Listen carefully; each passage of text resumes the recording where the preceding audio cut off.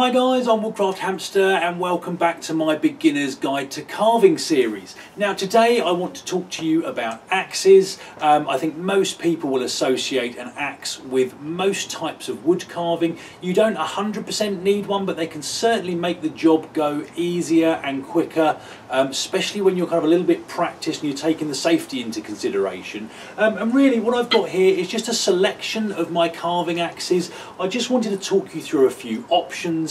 You know, some of them are quite expensive, some of them can be picked up quite cheaply, and you know, really it's down to you. You know, a lot of people will rush out and buy the best tools available to them, spending quite a lot of money, and I've said this in other parts of this series about knives and things. You know, you haven't got to rush out and spend a lot of money, especially if you don't know if it's something that you're really going to like or going to get on with.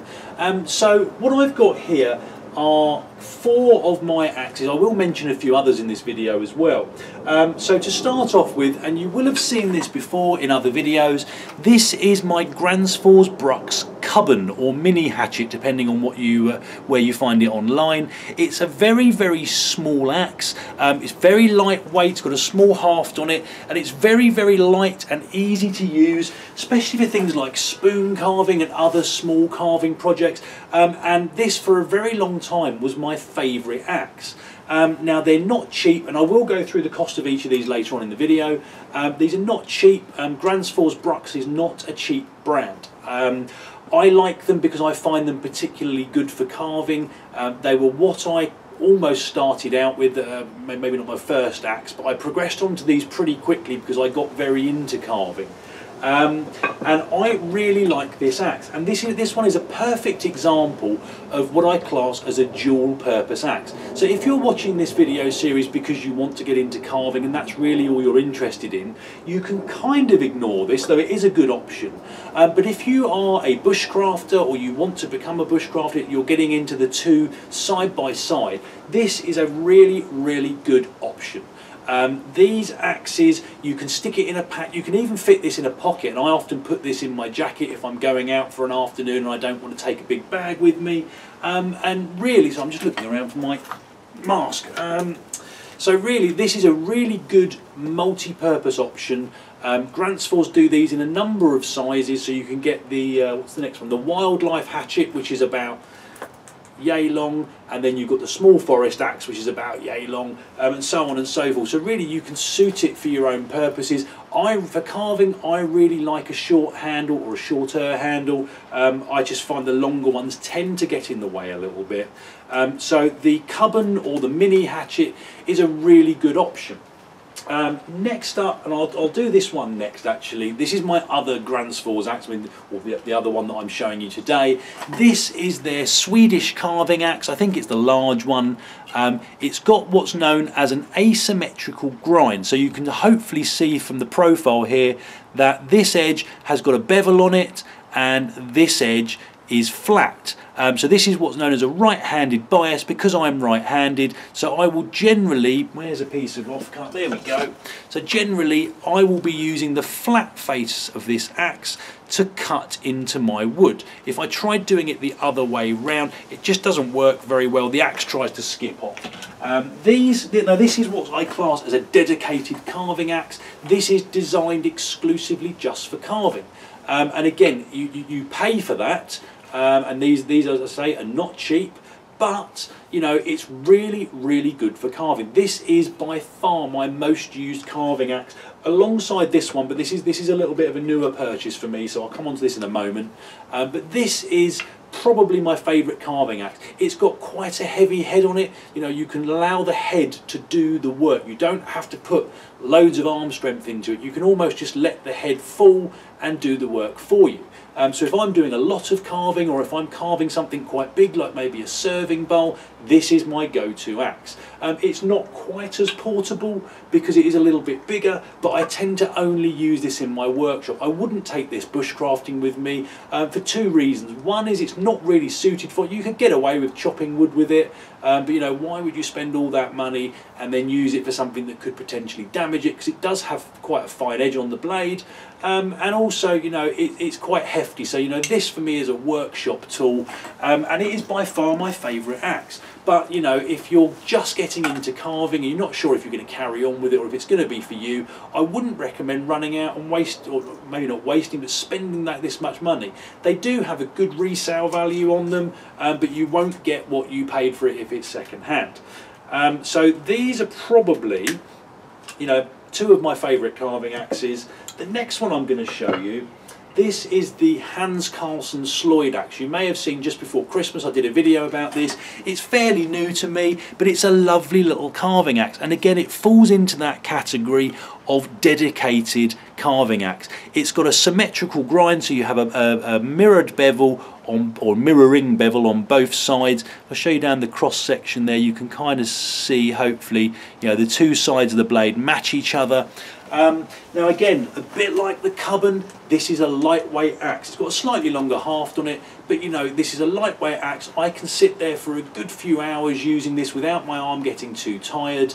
And you know, it's a really, really nice little axe. Again, more on the expensive side, probably the most expensive of the four here. But you know, it's really, really nice. If you've got into carving and you're finding you really, really like it and you want to spend a bit of money, you want to upgrade your gear, this is probably what I would recommend alongside this. And really the difference between these two axes, I mean, the price point's not too far from each other, and it's whether you want a heavier head that you can allow to do a bit more heavy work, or you want a lighter head. I mean, this is ideal for spoon carving in my opinion. It's really, really good. It's heavy enough that you can let the axe do the work with things like the stems on spoons and the backs of the bowls and things like that, but it's light enough that you can use it for a fairly long time. How are we doing for time? I don't want this video to be too long. This series is really meant to be a quick kind of bang, bang, bang. You know, these are my tips, this is my advice with the benefit of hindsight and having done this for a while. So lastly, and this is kind of a bit of an odd example here, this is a tomahawk. It's actually a cold steel trail hawk. You can pick these up really cheaply. You need to do a bit of work to them. What I should say is all these axes I've shown you so far come shaving sharp out of the box. You know, you don't need to do anything to them apart from keep them sharp while you're using them. This quality control with cold steel, and I own a lot of cold steel products. Most of their knives are superb. Their axes I find really hit and miss. I think it depends where they've been made, what part of the world. Quality control's not brilliant on them, but the benefit of this, and this is another sort of, you know, combination axe. I mean, I use this for bushcraft as well as in my workshop. And this head, although I've actually kind of secured this on pretty well, it will come off. And what you can do is you can kind of turn it upside or put it up this way, tap it down on a solid surface, and you can take this head off. The benefit of that is twofold. It means that you can have the haft in your pack taking up very little space, and you can have this separate so that you can just flit it into little slots in your pack easier. You know, this is pretty sharp. I can carve with this. It doesn't carve as well as these, but it's certainly doable. And you know, this is something that I can use for bushcraft. I've got no qualms about using this to split wood or chop down branches and that kind of thing, and it works really, really well.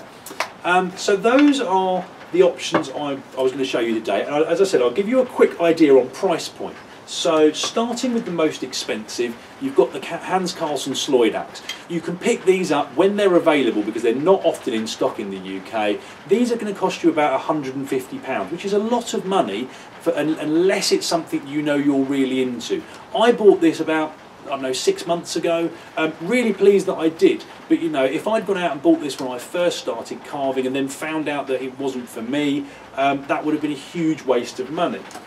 Next most expensive is the Gränsfors Swedish carving axe. This is about 130-ish pounds depending where you go. I mean, you can shop around for these things, but roughly you're talking about 130 pounds. If you're really into your carving, it's certainly money well spent, but you know, don't rush out and buy this straight away. You don't need it. Next one, Gränsfors Cubbon. I've seen these online recently, about the £90 mark. You can get the slightly longer hafted ones slightly cheaper, believe it or not, because the short handle is slightly more specialist, but you're talking about, you know, 80 to 90 pounds for a decent Gränsfors, either a wildlife hatchet or one of these Cubbons. And then As an example of something on the cheaper side, you can get the cold steel Trailhawk. I think I've seen these for about £30–35. And the difference in price really does reflect the difference in quality. You have to spend a bit of time with the stone, sharpening up and then honing this blade. And once you do, they're brilliant. They work really, really well. I actually sat out here in my workshop yesterday and I was doing a little bit of carving with this because I didn't bring any of my other axes out. And I then went on to use this to split down all of my waste wood into firewood, which just goes into a bag in the back of my workshop. But you know, it goes really, really well. So these are pretty good. Just another quick thing, I've noticed we just hit the 10-minute mark and I want to wrap this up pretty quickly. There are other options out on the market.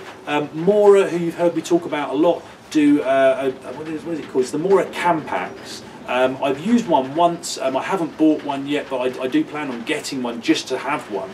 They're about £35–40. They've got a good edge on them, good edge for carving from what I can tell, though I haven't used it a lot.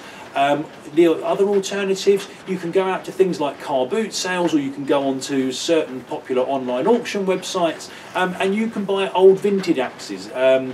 Things like Ewell and I can't think of any other names off the top of my head, but things like Kemp pattern axes, really, really good. You can pick them up £5–10, spend a bit of time with a file and some sharpening stones, and they're really good for learning how to sharpen axes and how to care for axes. So you can spend very little money, and if you ruin it, so be it. It's very difficult to ruin an axe unless you're being really silly with it. But you know, you can use a file and a stone to get them back to proper sharpness, maybe even rehandle them yourself, and it's a nice little project to get you going. What other options are there? One thing I would try and veer away from is DIY shop axes, things that are designed to sit in a back garden and use for sort of, you know, little hatchets used for splitting wood. I don't think they're ideal. You can tailor them, you know, you can go at them with a file and some stones and alter them yourself. It is a nice little project. I just don't find the quality of those kind of axes, and the steel in the head is very good. It's very hit and miss, but if that's your only option, you can go into a DIY shop and you can pick one up for £5–10, do a bit of work to it yourself, and you'll have certainly something you can carve with. It may not be as good as these here, but it will certainly get you going. So that's it for axes, guys. Rambled on a little bit longer than I intended, but you know, just as an idea on price point and the sort of the quality you can get. Obviously I tend to have, at least nowadays, a lot more expensive axes because that's what I've progressed to, but you don't have to start out there. You know, you can pick up some pretty cheap and inexpensive stuff, either that's good to go out the box or with a little bit of work from your side, and they're good to go. So I hope it was useful, guys. Comments and questions in the box below. Hit like and subscribe if you'd like to see more, and I hope you'll all join me next time. Cheers, guys.